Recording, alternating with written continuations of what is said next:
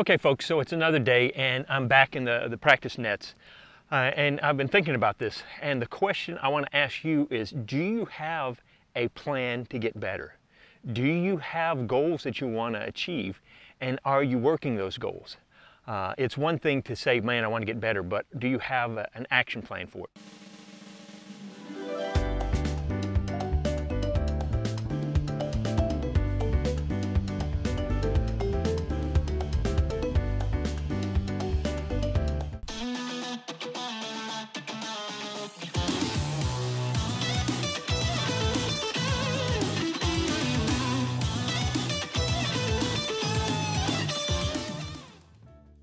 All right guys, so it's Friday, it's my day off, and we've got Ultimate in about an hour, a little bit less than an hour.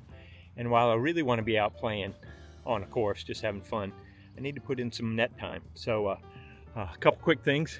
I just installed the Mojo riser on my bag. Let's see if I can do this. Installed the Mojo riser on my bag, and I like it so far. Now granted, I've used it for a total of about half an hour. But so here's my practice disc setup.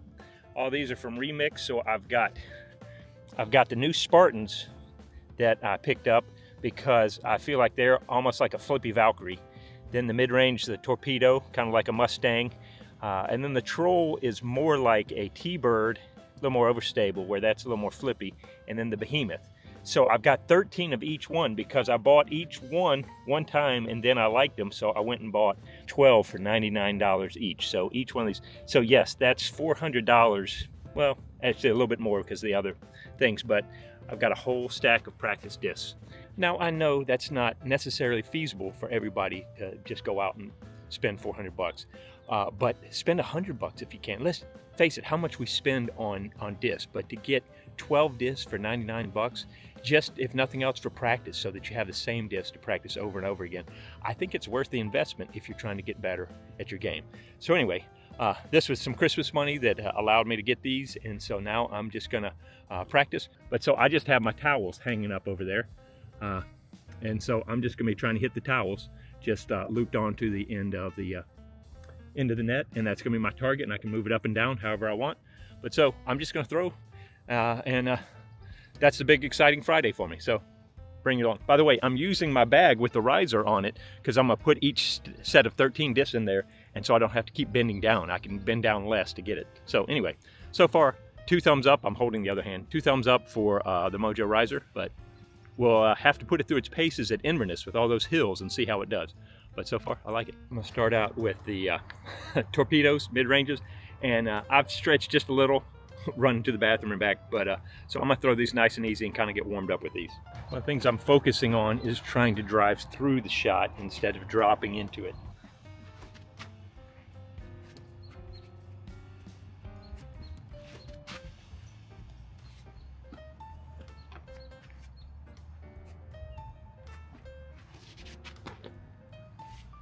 That's the sound you want to hear.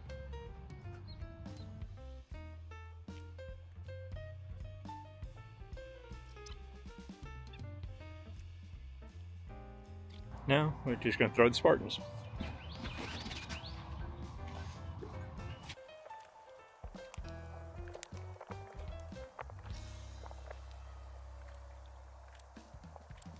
What happens is you see trends, and I'm throwing pretty good, but my miss is pushing off to the left.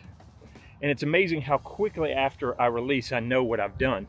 And that's the other benefit of having the net, is you're not spending the extra time watching it fly out, hopefully 300 feet or so. Your time from your throw to reset is sooner, so you can go through more discs, but also your brain's doing more calculations faster. Hope that makes sense.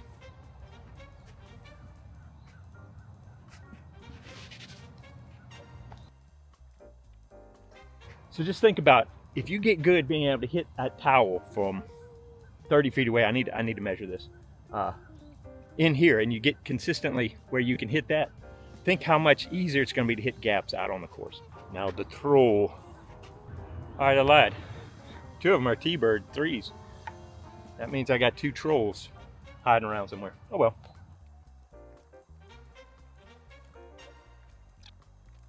One of the things, talking to Disc AI at the expo, was I tend to bring it back closer, and I need to be bringing it farther outside because I'm kind of rounding a little bit.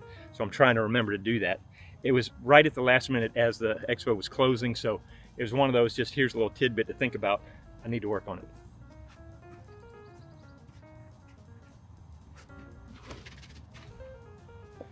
But man, when I do it, I'm actually more accurate too.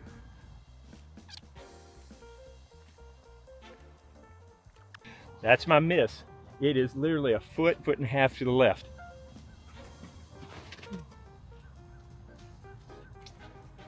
And what that means is I'm bringing it closer inside, and I'm bringing it out here instead of through.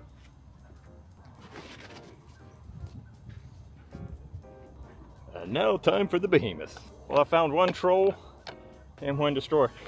I've got some discs obviously floating around in my car. My car is a mess. I mean, the amount of discs that are just rolling around in there is ridiculous.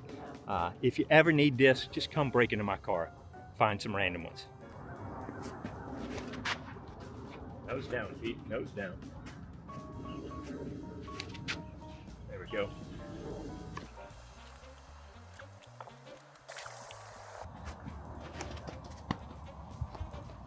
Makes me happy when you hit the center.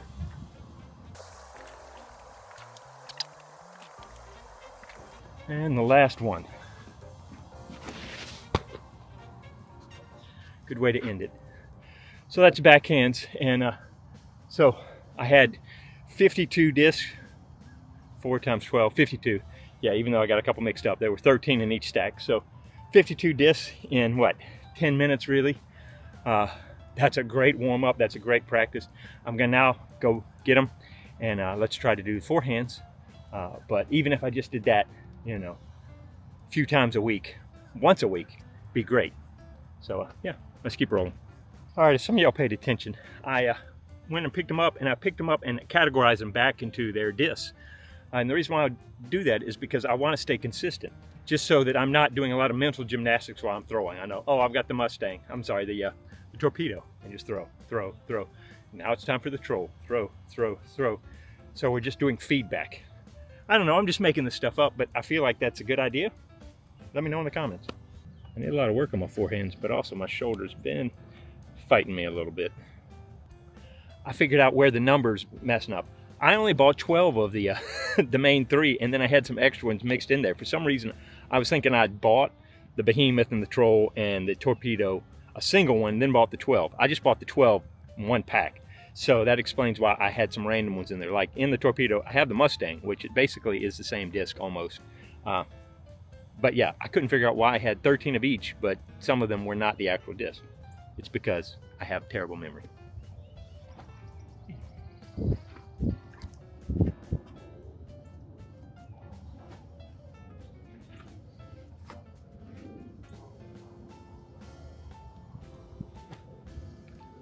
One of the things we noticed at Disc AI, I threw 2 whole forehands about with Robbie and Jonathan, and I'm pulling in, doing a lot of, because of Ultimate, the way I'm kind of doing I can't remember, that's the problem, I should have written this all down, but I'm using more arm, as Robbie said. I'm coming in and I'm trying to blast through, and I'm using my elbow as kind of the stop snap of it, where the elbow's taking all the shock to get that pop, instead of using my wrist and getting more of a pop with my wrist. So I got to work on that because it's affecting my arm. And so anyway, whenever I try to put power on, I'm doing it wrong. And so I need to get with Robbie and let him help me with my forehand.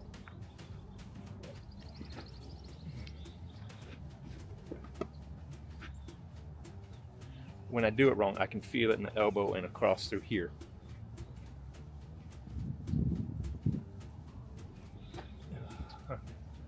Trying to.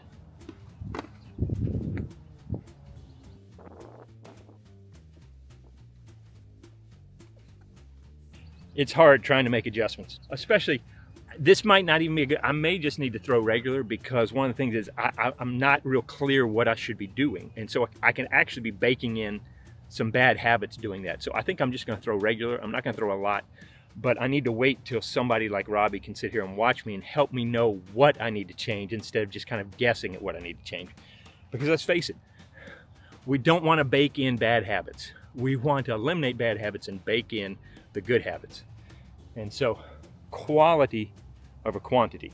So yeah, I could throw a bunch of forehands here, but if I'm doing the wrong thing, that doesn't help.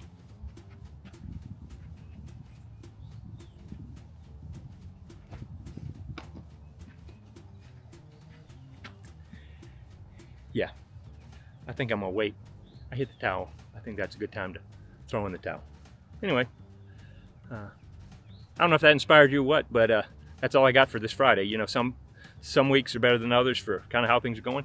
It's been a pretty good week, but it's been a busy week, and my body feels it. And so this was good to get out. I'm gonna probably throw a few more, but I'm not gonna film it. You don't need to watch it, but maybe it'll inspire you just to get out and throw. You don't have to have all the discs that I have, but get out there and work on your shots. Get out there and train your body to know what the good and the bad shots are. And I hope to see you out on the course.